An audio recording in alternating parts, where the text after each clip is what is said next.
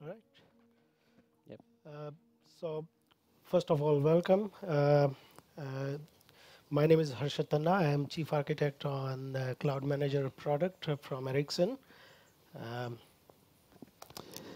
Um, My name is Sudhir Ketamaka.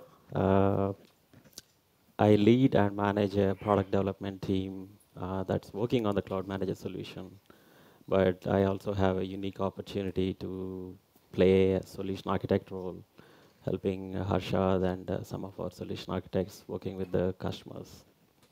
So first of all, thank you for coming. I know you have a wide choice of talks at this prime time, pretty close to the lunchtime as well, and great turnout. We are glad to see you all here.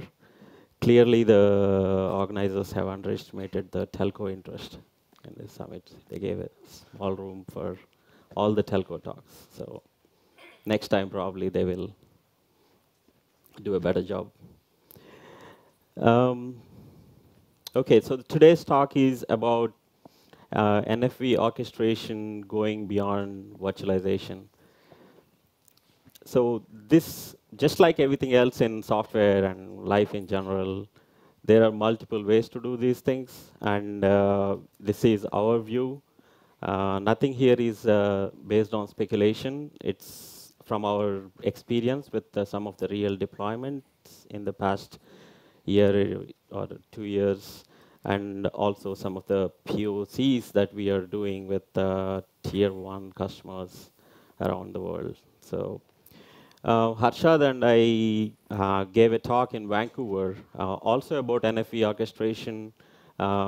We emphasized how important it is to look at heterogeneous and distributed clouds, especially when you are in this telco NFV paradigm. The reason is you cannot assume a greenfield deployment. So you all by now very well know what NFV is and why we are doing this. yeah, and So just to add to that, in fact, there were a number of talks. We are happy to see that there were a number of talks this summit talking about the same topics, and so we kind of started a bit early, about 2.5, 3 years back, but we see that our assumptions are getting validated, and glad to see that really happening in the industry. right. Some of these things that we're going to talk here are certainly debatable, so we'll leave some time for questions at the end, but please hold off until the end. And there's not too many slides, so you can even remember the slide number and just or point to the slide back, and we can go back and talk about it. All right, let's get started. Um, this is our agenda. I'm not going to go too much into the detail on what NFV is, what Mono framework is. I think by now, I'm expecting a lot of you have been attending the talks about NFV or know something about telco NFV. So we'll go through the orchestrator, what we meant by going beyond virtualization, and then what Ericsson is doing about it, and a brief talk about our Ericsson cloud portfolio as well. Um, right. This is the NFV um, overview from as defined by the ISG in ETSI. Not a standard yet proposal, and a lot of things. I mean, I think it will evolve quite a bit, and several of these things are getting there. Um, Key elements, and we are going to focus today mostly on the orchestration and the management part, which is the Mono, and the virtual infrastructure manager or managers, which is the OpenStack, is also part of it. OpenStack kind of falls between the NFVI and the Vim layer, as most of you very well know. So the framework here, Mono, meant NFVO, the VNF managers or domain managers in the past, and plus the Vims constitute, or they kind of enable the orchestration of your network services and the management of your network services. Key elements, like I mentioned, virtual applications, network functions, and the Vim, NFVI. Um, uh, One thing, like, we started the cloud manager solution 2.5, 3 years ago, Yeah, about three um, years. um, and at the time there was no this division of managers versus orchestrators. But clearly, the every VNF, I mean, we see in the telco space, have their own domain managers, and it's inevitable that there would be something called VNF manager that would be doing that in the virtualization as well. However, in the absence of such a thing, we did come up with the concept of generic VNFM, as part of our architecture and the planning. We'll talk a little bit about that again. Um, what's beyond virtualization? So yes, I think if you look at the picture in the middle, these are most familiar network functions: virtual IMS, EPC, CDN.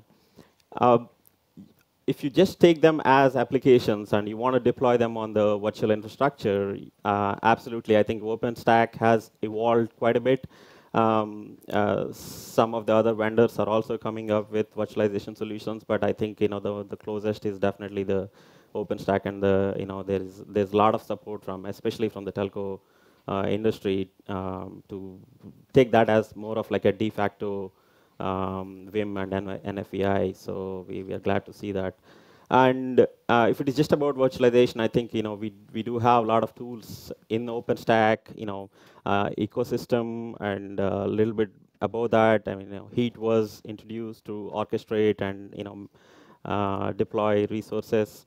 There were IT tools like Puppet, etc. They were doing great job at with the deployment.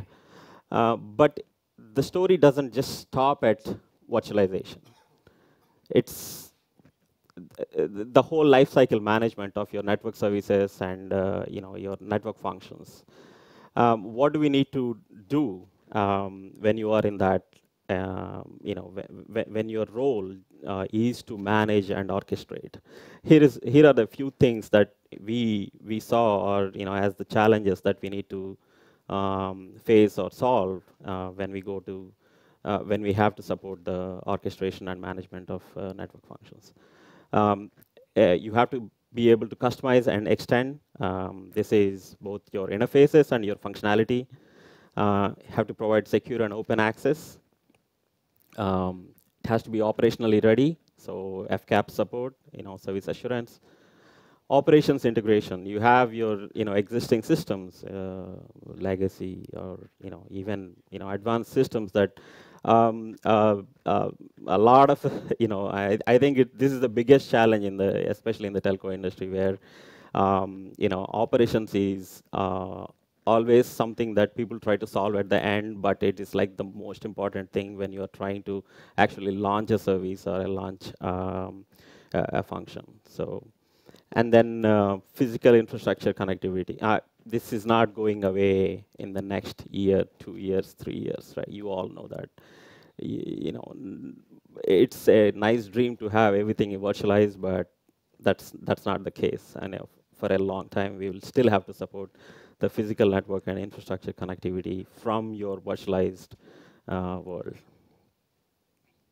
Okay, let's dig a little deep into the. So what is needed? Like I mentioned, open and secure APIs in various layers. You saw the Mono framework. There is like OSS, BSS systems talking to the orchestrator, and then an orchestrator then communicating with the domain managers or VNF managers. And then there is interfaces to the VIMs for resource management and to collect the information. So all these interfaces are supported by the APIs, and you need to have open and secure APIs.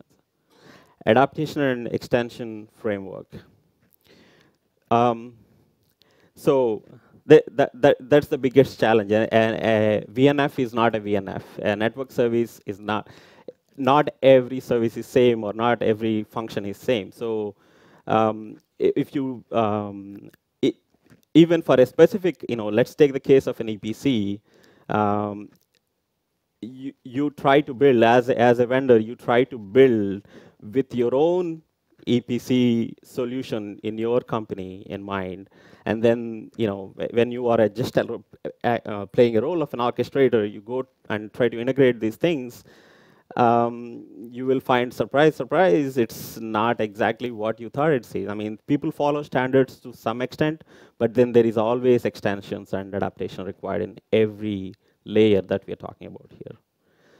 And the biggest challenge, like I mentioned, when it comes to the operations, performance, and fault management, and virtual and physical network connectivity. I think there has been a tremendous amount of work that has been done in the past, year, 2 years, whether it is SDN controllers by various vendors, and even the standards have been evolving, and there are still a lot of challenges. I think we attended some talks, and some of very good points were brought up. Hopefully, the community and also the standards bodies will address these things, but that is still like a reality that you need to have connectivity. Okay.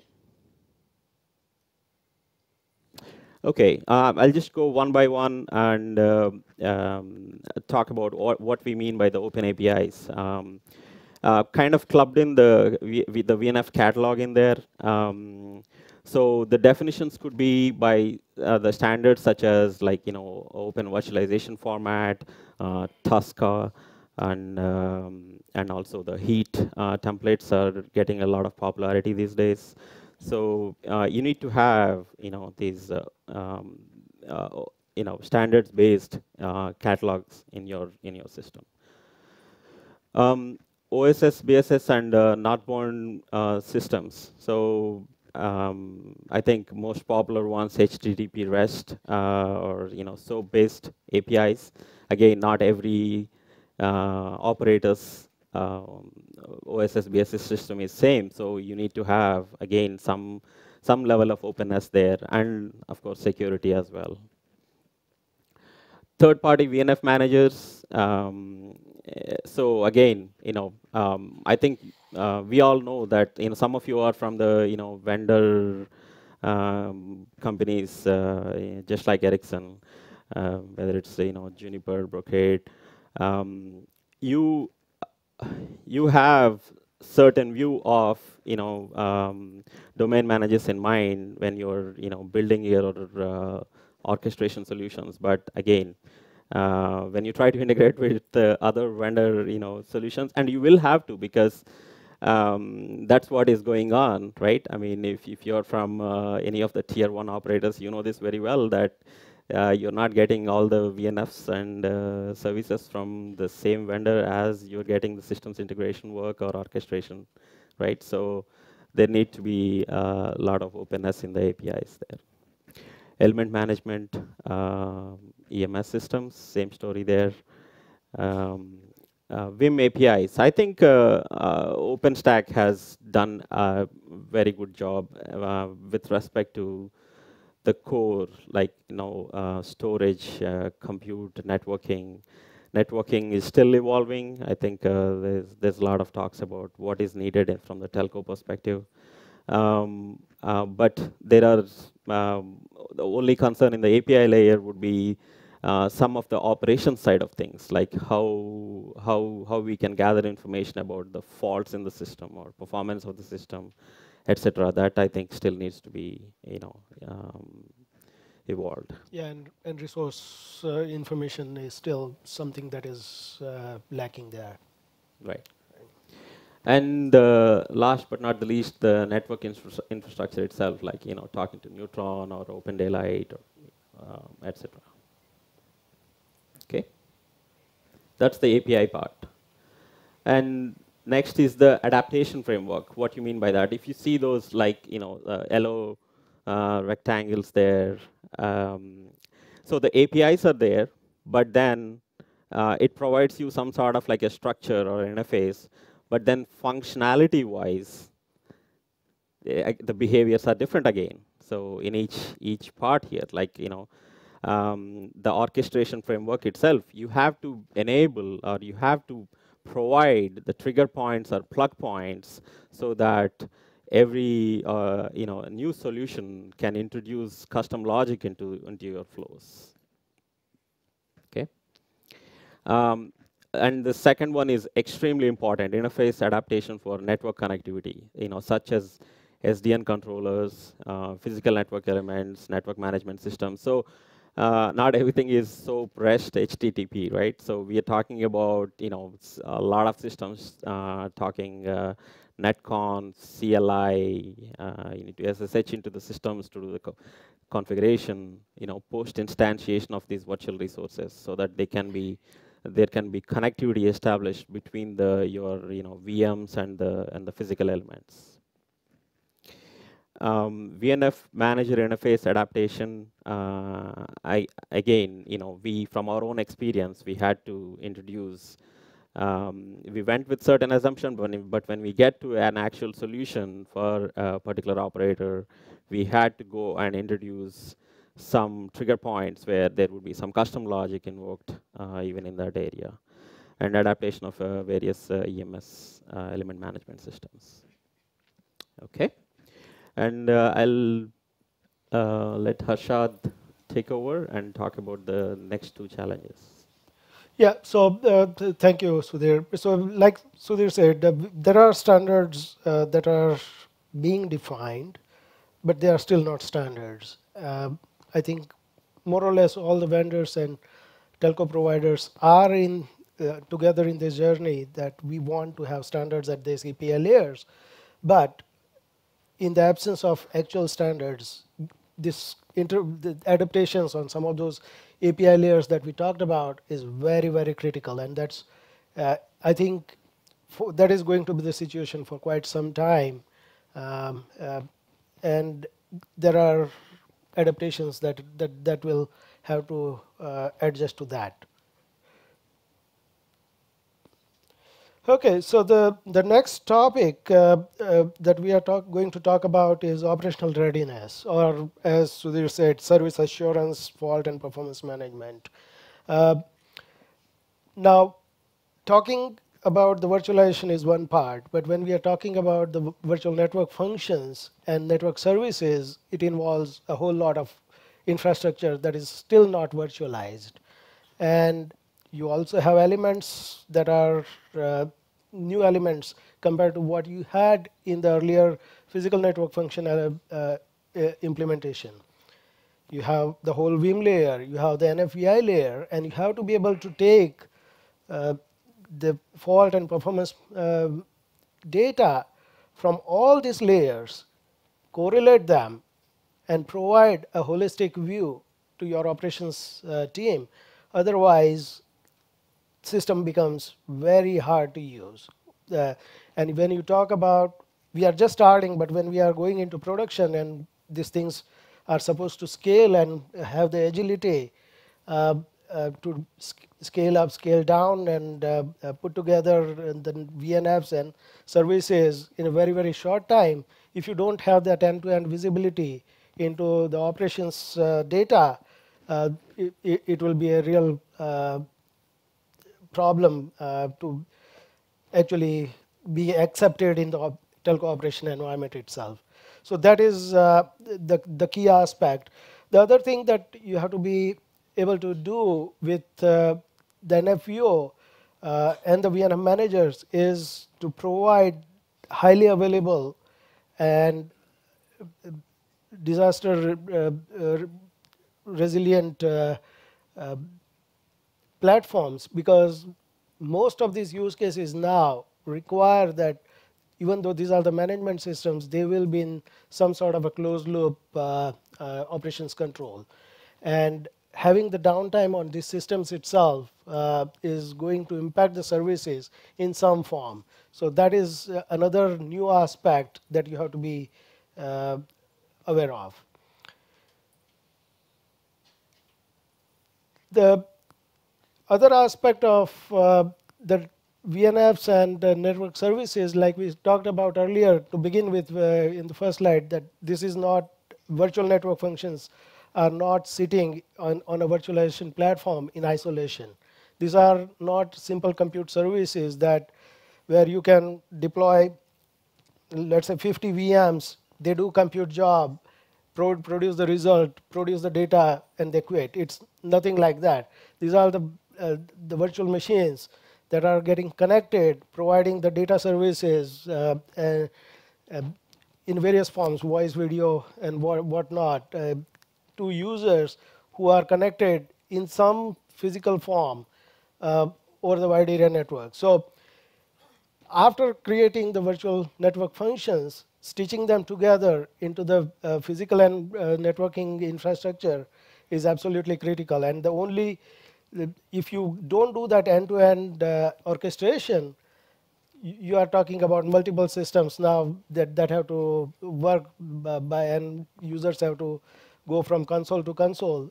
And again, it is another operational nightmare if you do that. So having the adaptability to connect to a wide variety of physical and network infrastructure that is already there and that will be there for quite some time to come is a key requirement. And so are are we just talking about some theory here, or so far we have been talking at a very, very high level, what are the requirements? Uh, and this is based on our experience, like Sudhir said, in number of tier one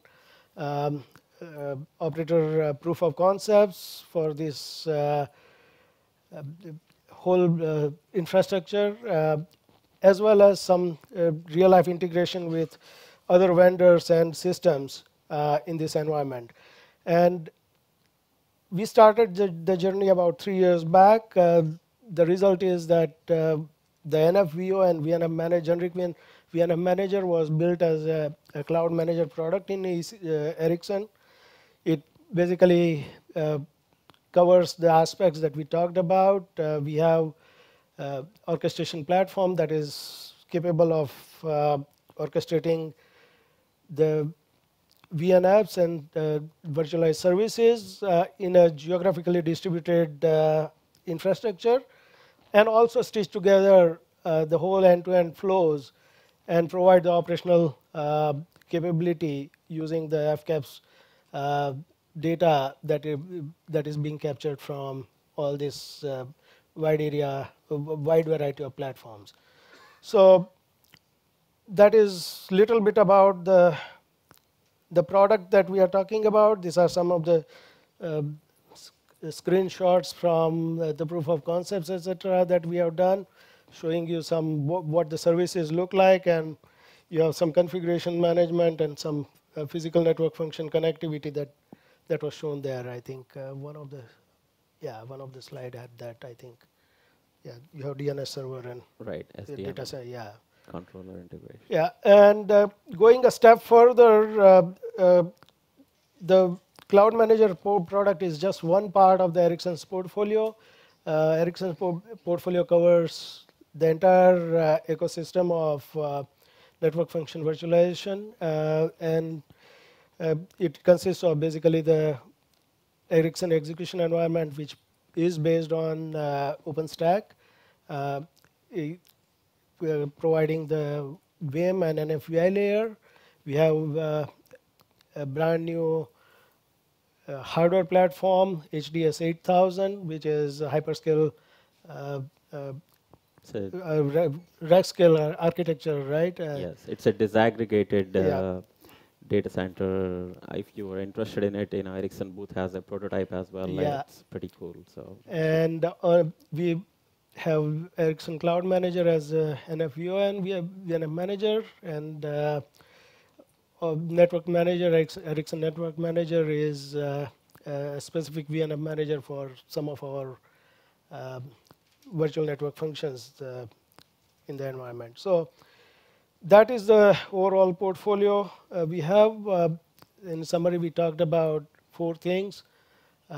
We talked about the need to cover virtual as well as physical network connectivity, fault and performance management, redundancy and disaster recovery. Adaptability is paramount, and standard-based APIs is what we need from such a platform. So I think with that, we are ready to take any questions you have. Can Yes. you come to the mic, please? Oh, it's a challenge.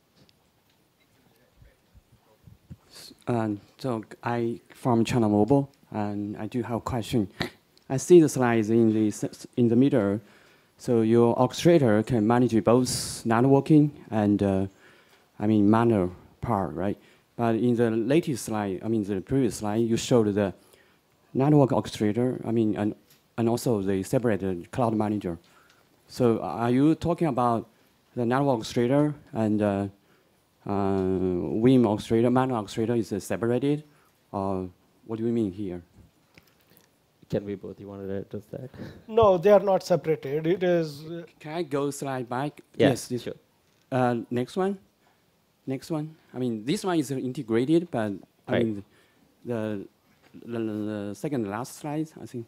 The cloud. This one? No, this one is integrated. I understand. Oh, you're talking about the the next one. The Ericsson portfolio. The portfolio. Okay. This So one. the network manager is, oh, the name is little confusing. It's actually, it's a VNF manager for the Ericsson network functions. And it's a portfolio product. It's an existing product that already does the legacy. already does the network function management for the physical functions. So you see that traditional native deployments. Then you have separated the VNF manager. Is that right? So for Ericsson VNFs, we do have a domain manager. We can call it a specific VNF manager, but it does address the needs of various network functions in Ericsson. In absence of that, when a cloud manager is integrating, in absence of Ericsson network functions, then we do act as a generic VNF manager. That means absence. If not absence, so who is going to make decision? So then the interface would be the NFV or VNFM. VNFM interface. There is a OR VNFM interface between network manager and cloud manager. That's this interface. Okay. This would be the ENM, Ericsson Network Manager. This would be the Ericsson Cloud Manager in that. Okay, so still this one is top. Right. Okay, thank you. Sure. Okay, so let me play devil's advocate. In a sense, integration of new technology, especially automation, with existing infrastructure has always been a challenge in any IT operators. So what do you think is the most peculiar thing in telco operators which makes NFV very difficult to adopt? So let me repeat the question and tell me if I got it right or not. So the question is, this kind of integration of new technologies in any environment has its challenges. Yes. But why is even more of a challenge in telco environment? Is that the question? Yes. Okay. So again, my view, I would say the amount of infrastructure that exists in telco is tremendous. It is the infrastructure that you see today has been built up for past 40, 50 years, and that infrastructure is not going away anywhere. Telco has very strict methods and operations that are required to provide the reliability. And some of this is in many domains of the world, it is mandated that they have to provide that kind of reliability. So integration of new technologies in that kind of operational environment is even more challenging, because nobody is going to take any chance by just introducing a whole new technology without going through a lot of testing, lot of verification, and that's the main challenge. Did I answer? Yes, makes sense to me. So in a short words, conservativeness of telco operators. I'm sorry? they are conservative. You can say it that way, but it's a conservative for a reason. It's not Right. just because Yeah. they don't Okay, want to makes sense, change. makes sense. It's you see a lot of telco operators here, and Yeah. you know, No, I mean, they have a very good reason why they are conservative about it, right? And we all yeah. know that. Okay. You know, just the sheer size of the system And is. you will see same thing in utility. If you want to go to utility industry, if you introduce new technology, these are the industries that are providing infrastructure. You can't just throw new things in there. Yeah, I know. In that sense, every industry has its own difficulty and Yes, conservativeness. yeah, So yeah. I don't. I want to understand what's particular in telco operators. Yes, it's the scale, you can say, scale Scale. and the requirement for reliability that they desire. Okay, thank you. Yeah, Thank you. One question, with Tacker and Heat coming, do you believe vendors should continue to spend money in orchestration functions like that, or do you believe it's going to take over anyway? I expected this question. And you can also say Tacker, but here's the thing, right? When we started this journey, none of these guys existed, right? So, but we are looking at, you know, every one of them, and actually Ericsson Cloud Manager does support hot as one of the formats that you can deploy the service. So we do support stack operations as well. But, you know, like I mentioned in the beginning, it does solve, he does solve the orchestration at that, you know, particular whim. And yeah, there are some talks this time about like multi-site, etc. We will definitely look at that. These things keep coming up, but the whole story just does not stop at supporting orchestration and deployment, and also supporting, you know, multi-site. The reality is you will be in a multi-vendor situation, right? And you will have to support customizable interfaces. How do you? So it's a services opportunity rather than a product opportunity. Combination, because we are ahead of the game, if I may. So, but yeah, it is still a services opportunity. yeah, Yes. and if I may add, it's virtualization and its orchestration. It was going to happen. It is a no-brainer. It's not telco requirement. Orchestration of this complex workloads is required everywhere. So it was going to happen. Multi-site is going to happen. And we don't want to say that, okay, we don't take advantage of that. Industry should take advantage of that and build on top of that. But some of these aspects that we are talking about, they have nothing to do with virtualization. And that's why the topic we chose, going beyond virtualization, what else do we need in the orchestration platforms? So that is why some of these aspects, FCAPs for the applications, you have to build that. The orchestration of physical network services, you have to build that. Right? So it's going to all coexist. Nothing is going away. You know. Hi. Can you open the slide? Just we were saying. I think the previous. I think more. Yeah, that one. I see the EMS, VNFs is connecting to the third-party devices. Then I know that you guys are from the Ericsson, and you can connect to the Ericsson devices, but you don't know how the other devices are, like the CLIs. I think you guys can see the manuals from the other vendors' devices. How are you kind of developing the how do you say, the connectors, adapters? They are not out of the box. That's why we talked about the adaptation framework. So your framework is not rigid, and they're not fixed hard-coded APIs. You have to support some level of customization. So trigger points. If I do this, then you provide hooks into it so that someone can introduce custom logic into it or custom parameters into the flows. So that's where we are open, like providing like a custom adaptation framework. So the customers upon the request, what the customer wanna use, some specific functions, then the part is developed. So the part cannot kind of cover everything.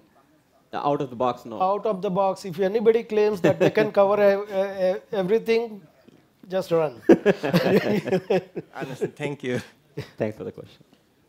So just to extend on that a little bit, the plugin approach, which most vendors use, has its challenges from release management and future feature support. What are you guys doing to enable that to be a little bit smoother from a transition perspective? I think that is a very important point. Basically, you want to drive that plugin with some loose coupling. You should not, if you say that this is Java SDK, you are in that lockdown situation.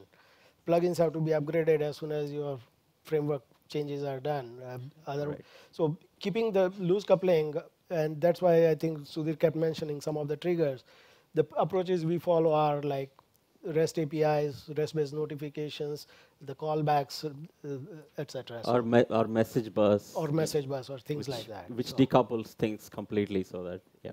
So I challenge vendors, and I'm being one of them, but is that going to make life easier, or is the complexity of having so many plugins for so many different devices, if I want to be in a multi-vendor environment, going to actually be a supportable solution from a carrier's perspective? The last point I'd like to make is there's two kind of models. Yes, everybody can use a plugin, which gets to your common bus, basically, or any other vendor's common bus. The other model is to have a standard for what the interface is, not the actual protocol used to transfer messages, but what an interface should look like, and try to get vendors to standardize for their VNFs for that. Absolutely. Is that a model that you think is absolutely viable? Absolutely? That's the direction that we are talking about. But is it going to happen in 1 year, 2 years, 3 years? Yeah, it's learned by experience. It's basically, the idea is that you standardize on these interfaces. I think this is great that after all this 30, 40 years of learning on OSS, BSS systems and EMSs and all that,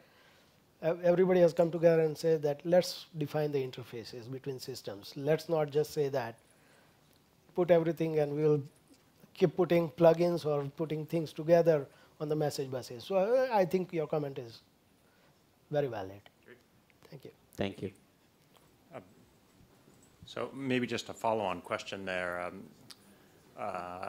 Let's see, I've been following some work in the IETF, and they're defining these Yang models, and it allows you to talk to the device over netconf, and it's kind of that standard type of interface Exactly. where you're not standardizing an exact API, it's more of a model. The content you pass is not standardized. How you talk to those devices is standardized, and the models can be fed into. So one of the things that we didn't talk about is the southbound adaptation that we are talking about is based on such a device model.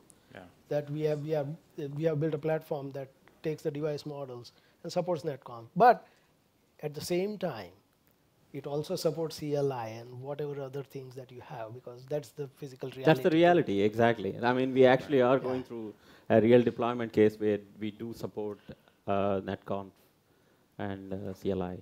So Okay. Yeah, because that approach looks very promising is. to me. I was just wondering, do you see any problems with that, or is that, I mean, you agree that's kind No, of we agree. as long as people don't go in 10 And different directions, then hopefully I think the whole industry merges in that direction. yeah, exactly. great. Yeah.